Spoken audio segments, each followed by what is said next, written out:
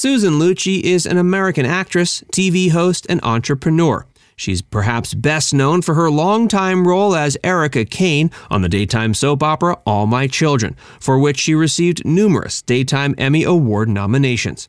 She's also appeared in various TV shows, movies, and stage productions, including The Woman Who Sinned, Army Wives, Devious Maids, and hosted programs like Saturday Night Live and Deadly Affairs. Lucci is also known for her business ventures, including skincare and beauty products, as well as her philanthropic work. Lucci has only been married once. She married her husband Helmut Huber in 1969. They have a son named Andreas and a daughter named Liza. Liza followed in her mother's footsteps by becoming a soap opera actress, best known for her role as Gwen Hotchkiss on Passions. Lucci frequently credited her husband with being her most significant source of strength and support in her personal and professional life. That's why when Huber passed away last year at the age of 84, she was devastated. Stay tuned to find out how Susan Lucci is holding up as she mourns the death of her love. Facts First presents Susan Lucci may never again date after her heartbreak. Lucci's life has turned upside down. Susan Lucci will always hold a very special place in her heart for her husband, Helmut Huber. In early February 2023, the 76-year-old soap opera alum appeared on Good Day New York to raise awareness for American Heart Month. While on the program, Lucci opened up about her private life, after anchor Rosanna Scotta pointed out that it will most certainly be a very difficult year for Lucci, as she'll be celebrating Valentine's Day for the first time alone after spending the previous 52 years sharing the day with her late husband. Scotta went on to acknowledge how Lucci and Huber were partners in everything, including love, business, and pretty much everything else. Lucci replied to this observation, expressing how lucky she felt to have had Huber in her life. Scotta then asked Lucci whether she's ready to re-enter the dating scene, but Lucci quickly replied saying she's definitely not, which is entirely reasonable considering how her husband's death was less than a year ago. She went on to open up, saying that while everyone is different, she currently is just focused on how much she misses him. Quote, "He's worth missing. He was really the love of my life." Lucci shifted gears and described what made him a unique influence. She described him as a very special big presence who could take charge in a good way. She called him caring, a caregiver, funny and smart, before adding he was also handsome and had a cute accent. People are trying to set her up on dates. Lucci may not be ready to start dating again, but that hasn't stopped complete strangers from trying to set her up with somebody new. When Lucci revealed this fact to Scotta, she became visibly emotional while reiterating that she's not interested in dating at the current time. While wiping a tear from her eye, the actress said that she can't even imagine going on a date at this point. Although people mean well, it's obvious that trying to set someone up with someone new while they're still in the depths of the grieving process comes across as tone-deaf and insensitive. Huber passed away peacefully on Long Island, March 28, 2022. A representative of the family subsequently put out a statement that referred to him as a family man who deeply loved his wife and children. The statement also called him a loyal friend. The rep went on to describe Huber as having a roaring sense of humor and a larger-than-life personality. The statement wrapped up applauding him for always being a practical problem solver who lived his life to the fullest. Lucci spoke about her husband's passing while introducing the In Memoriam segment at the 49th Annual Daytime Emmy Awards in June 2022. During that moving speech, she made mention once again of his larger-than-life personality, while also calling him a force of nature.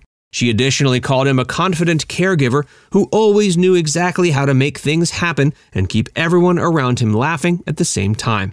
Lucci wrapped up her unofficial eulogy of Huber by noting how much he loved and was so proud of their children and grandchildren. Finally, she acknowledged that people say grief is often the price we must pay for love. But to her, if grief is the price she must pay, she still says she wouldn't give up even 1 second of the love she shared with Huber. Lucci knew she wanted to be an actor from an early age. Susan Lucci was born December 23, 1946 in Scarsdale, New York. She was the daughter of Jeanette and Victor Lucci, who owned a building supply company. Lucci was raised in a tight-knit family and showed an interest in performing from a young age. She took dance lessons and appeared in school productions.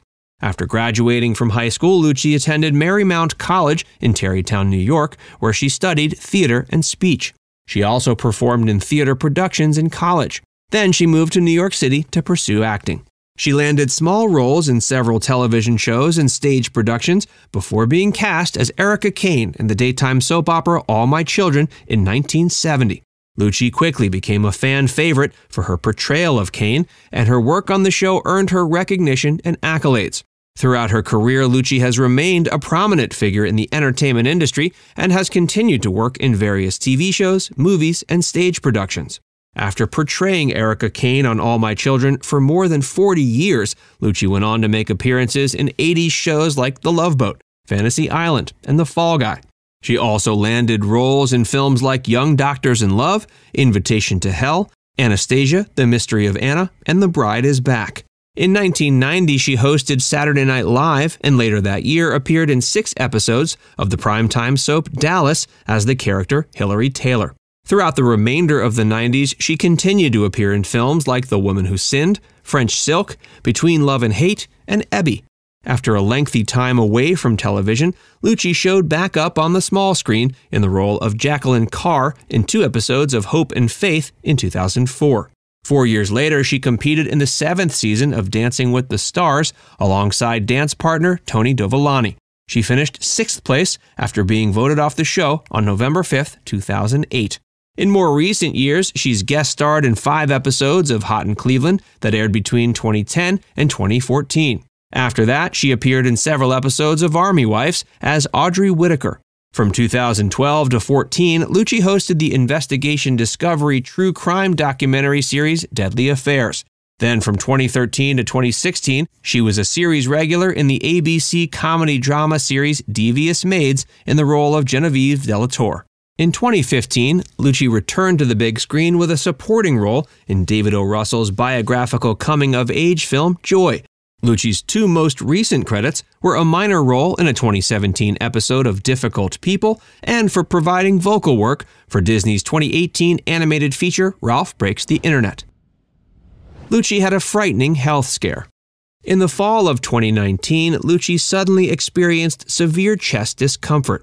After seeking medical assistance, she discovered she had 2 blocked cardiac arteries. Later that evening, she underwent an emergency procedure to place 2 stents in her heart, a procedure she didn't tell the public about until shortly before attending the annual Go Red for Women fashion event hosted by the American Heart Association in February 2019.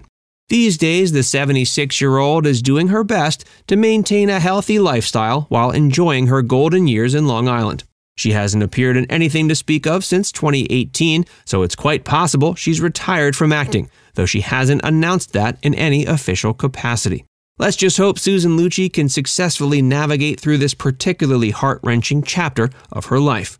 And before anyone else gets the bright idea to try to set her up on another date, let's all give Lucci a moment to process the loss of her dearly departed husband. Now it's time to hear from you. What's your favorite memory of Susan Lucci? Let us know in the comments section below.